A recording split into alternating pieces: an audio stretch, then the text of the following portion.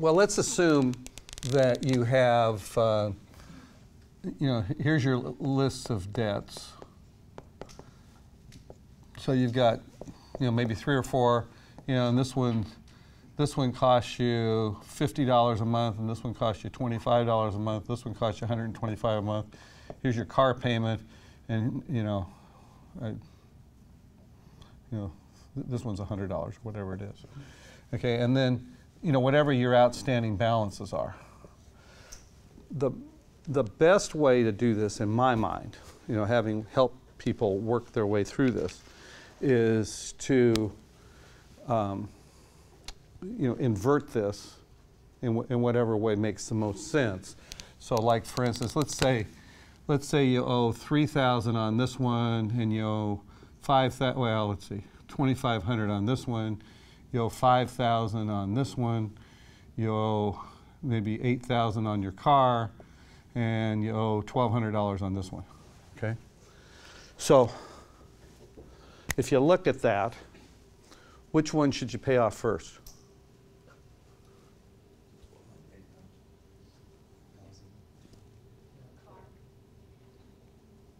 Okay, how many vote for paying off the big one first? How many vote for paying off the little one first? Okay, so let's assume that we pay off the little one first. Now what happens? So this one's now gone. Okay, now what do you do? Daniel, what? Would you take what you were investing in that to the next, the second lowest? Yeah, so this one ought to then go on to this one here, right? So you can get rid of the 2,500 faster, all right? And now that you've gotten rid of the 1,200 and the 2,500, now you got $125, and you put that one on this one, and then you go after that one. So so what you do is you just keep the same amount of debt payment, but just move it up the ladder, but get rid of the easiest ones first. And then when you're finally done with this, what does this all add to? $500, $600, $700. Okay. Now $700 goes and pays off this one right here, the $8,000 one. Well, that's going to get rid of it in 11 months, 12 months. See, so if somebody were to work that, depending on what their financial situation was, they could probably get themselves out of debt within 2 years. But what do we usually do? How does this usually work?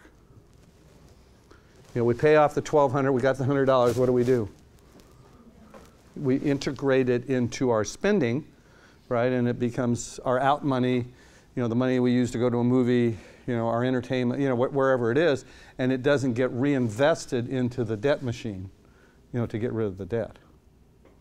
So, that's a simple principle, but it sure has worked for a lot of people through the years.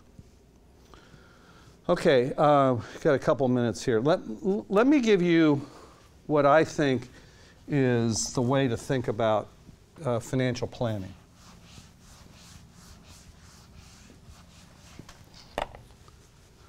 Okay, here is all the money you earn. All right, that's your salary, your bonuses, your commissions, wherever all your income comes in. And of course, some part is taken off for taxes. Some part is taken off for fixed expenses like rent and so on. Then you've got your variable expenses. Variable. Okay, and so, you only end up with, this little increment up here to start funding your money machine, all right? So if we think of this as a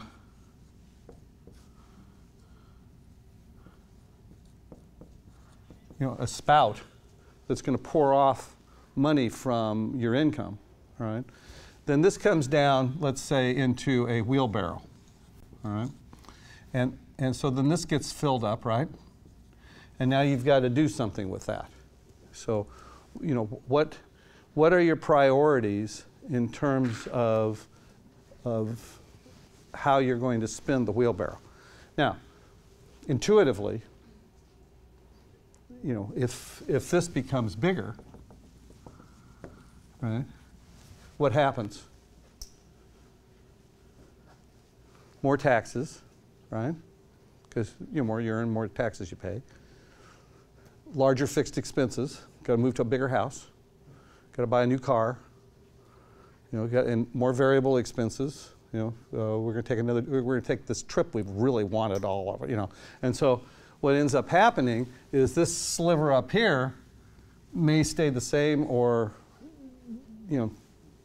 maybe it gets a little bit bigger, but it doesn't do too much. So when you're thinking about budgeting, and you look at the total picture, you've got to keep in mind the balance between your lifestyle and what your long-term objectives are. So, it's critical, especially if you're married, that you have a plan and you've thought this through with your spouse, so that, this isn't, rough water for you.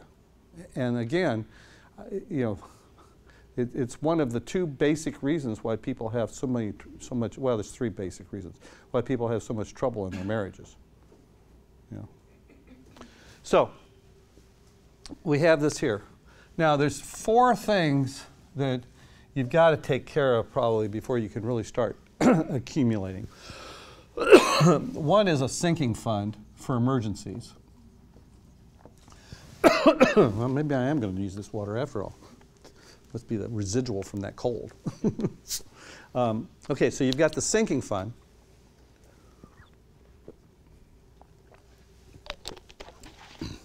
Then you've got to be concerned about loss of income due to job loss or whatever. Then you've got death and disability. So, it's good to allocate some of the dollars that come off of your income into those areas. But hopefully you have, you're able to manage this. And of course that gets into a whole discussion, term insurance versus permanent insurance, what type of disability coverage. And I mean, there's all sorts of, of options that involve that. But assuming that you've made it that far and your wheelbarrow still has some money into it, now what are you going to do? And what you're going to do is you're going to start allocating that into an investment program. And so think of, I'm sure all of you at one time or another have gone to the beach and maybe had 2 cups where you poured sand from one bucket to another. I used to do that. It fascinated me. I could do it for hours. But if you think of this as a bucket with sand in it, and we're going to pour that sand into a bucket, let's fill up this bucket right here with dollars from our wheelbarrow. So now what's going to happen when that bucket gets full? Like sand into a cup. What's going to happen? Well, it's going to overflow, right? Yeah. So it's going to come to the place where it's going to come down. So let's have another bucket under here that can capture those dollars as it overflows. So we fill this one up, and now we let the money flow down into this one. What happens when this one gets filled up? It'll overflow, right, down into another bucket underneath here. All right? So you might think of that as a form of asset allocation, all right? Risk allocation. So here the risk would be very moderate. Here the risk would be more intermediate, and here you might take a lot of risk.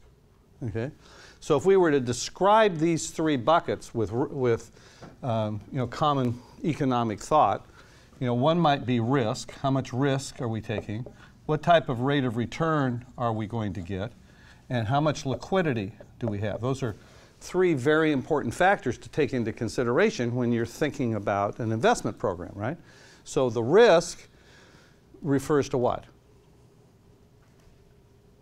See, a lot of people think it's the probability of loss, okay? And in some cases it is.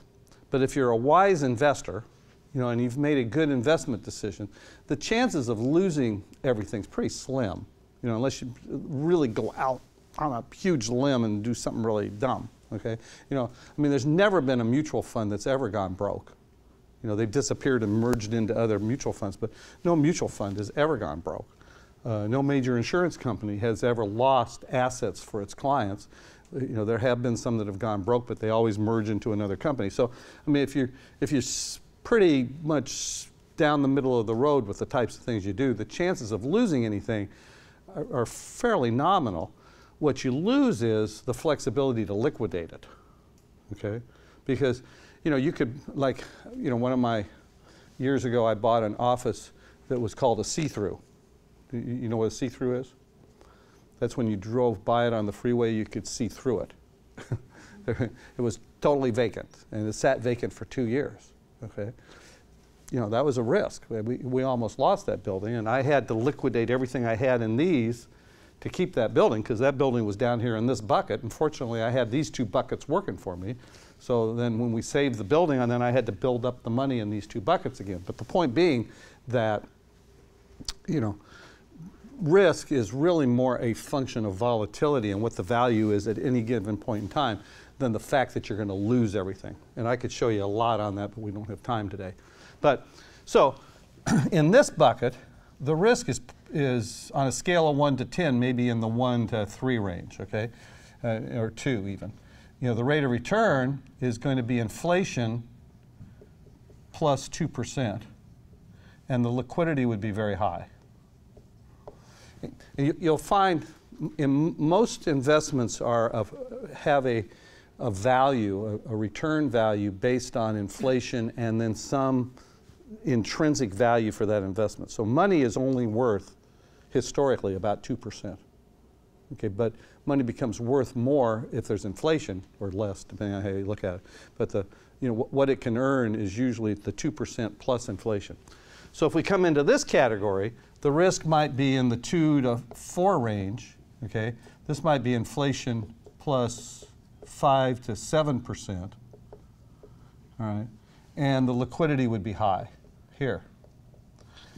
And then you get into this third bucket, where the risk is in the 7 to 10 range. Okay, the rate of return could be plus or minus infinity. In other words, it would be possible, perhaps, like that office building, to have lost that. And your liquidity is very low. In other words, it's almost impossible to get out of it.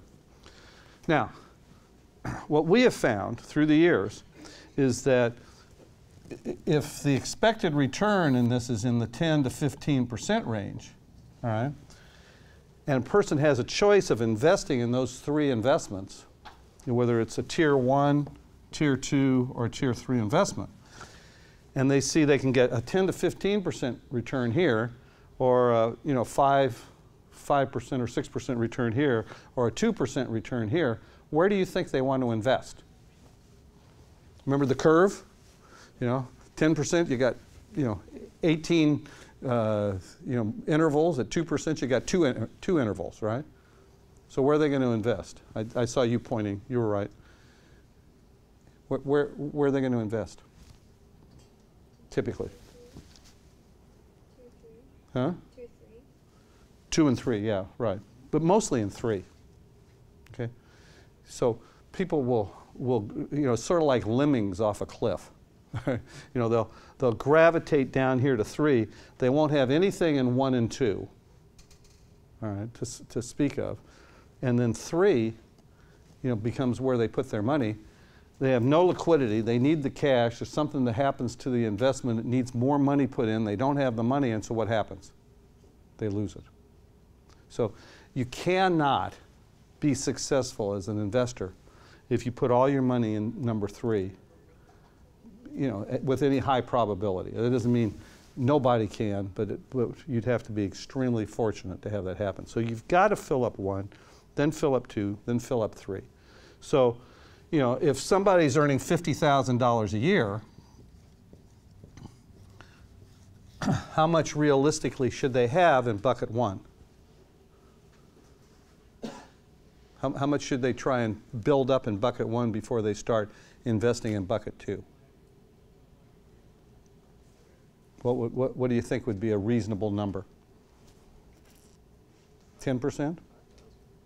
Yeah, 10, 15%, something like that. So let's say we're going to put 5,000 here, all right? So now we're going to let it flow over into bucket 2. How big would bucket 2 be? Maybe 5 times. So get it up to 25,000. So you might want to have at least $30,000 in liquidity in bucket 1 and 2 before you'd ever even think about getting down to 3. And I could make arguments for somebody in that situation never going to bucket 3. Just totally staying away from it for a long period of time. We hope you enjoyed this message. Biola University offers a variety of biblically centered degree programs, ranging from business to ministry to the arts and sciences.